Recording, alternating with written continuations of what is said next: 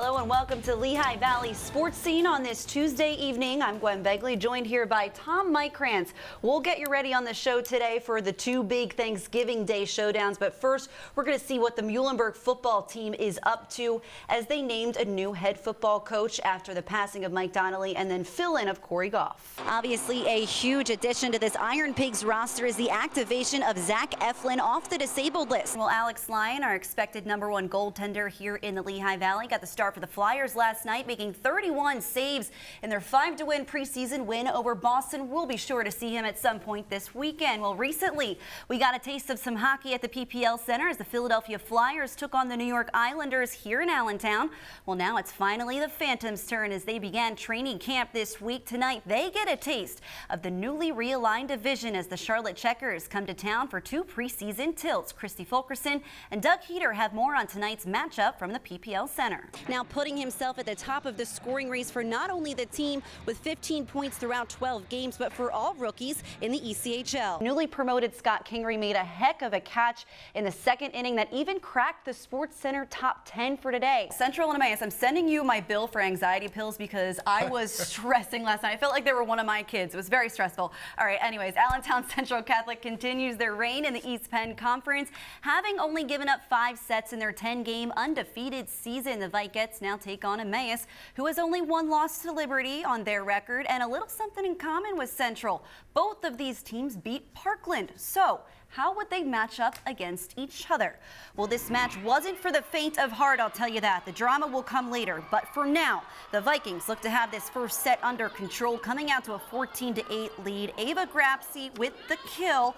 Don't count those Hornets out just yet. They slowly come within range. 19-16, Adelina Rivera-Woolard. Power in the kill. Central keeping the edge.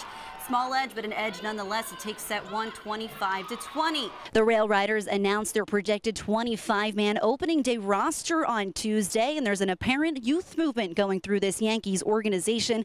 Leading the way are top prospects such as Clint Frazier, Dustin Fowler, and of course your opening day starter, Jordan Montgomery. The Fightin' Phils now have 2 players with 30 home runs or more for the first time in their 50-year history.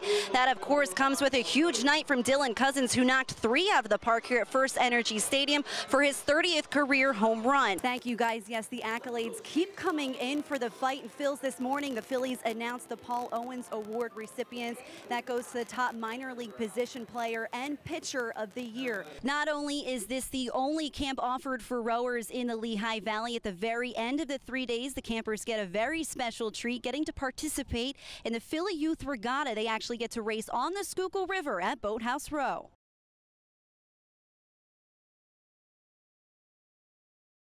So it was operating for 120 years, and it just closed down in 1995, November 18th. So the city didn't. 1995? Yeah. Wow. Bethlehem Steel FC went back to school to learn some history about the city they now call home. Is it correct that a lot of these workers were immigrant workers who came over to work for the steel? Boluak and Yode, James Chambers, Josh Hurd, and Samir Bader got a taste of downtown Bethlehem's biggest attraction. All of the men in the community pretty much worked at the steel mill, or they were overseas at war. Formed in 1904, the Bethlehem Steel Corporation served as the economic lifeline of the community, producing the steel that built our nation's most impressive structures. So the steel from the Golden Gate Bridge was actually made here. And if you see the orange color over there, they use the same color, so that's the same color as the Golden Gate Bridge as well. They would make probably 2,600 to 3,000 tons of iron per day. So yeah, there's a lot of history in Bethlehem, and obviously the entire history of your team is based. We are here because of this thing right here, exactly. Right? Was soccer the only sport played here by the steelworkers? No, the steelworkers, they had a baseball team as well. So they played baseball, played soccer, they played a bunch of sports to kind of pass the time when they weren't here, which pretty much their entire life they were here. After 120 years in operation, Bethlehem Steel saw its last day. And rather than demolish the historic mill, the community rallied together to bring it new life. They could have just tore it down, but instead Arts West came in and made it into kind of this music and arts center for Bethlehem. So they hold World Cup watch parties, there's a movie theater inside, so they really turned it into more of a tourist attraction. I watched the Men's World Cup, US-Germany, and then I watched the Women's final here. Actually, it was awesome. but I didn't get to learn as much about the history as I am today. They also learned the history of their own team, more specifically their logo, centered around Henry Gray's Bethlehem beam, which revolutionized the age of skyscrapers and accounted for the mill's success. Strong like James right here, right? Boy, this People's kid sure can run. The senior dodges the Spartans' biggest guy, number 77 there, Chris Bleich, who's a UCLA commit, and he just takes off from there, 49 yards for a 28-0 Archbishop Wood lead. The onslaught continues as Wood goes up 41-0. Wyoming Valley West, they do escape the shutout. Dwyer out of the pocket and 22 yards into the end zone.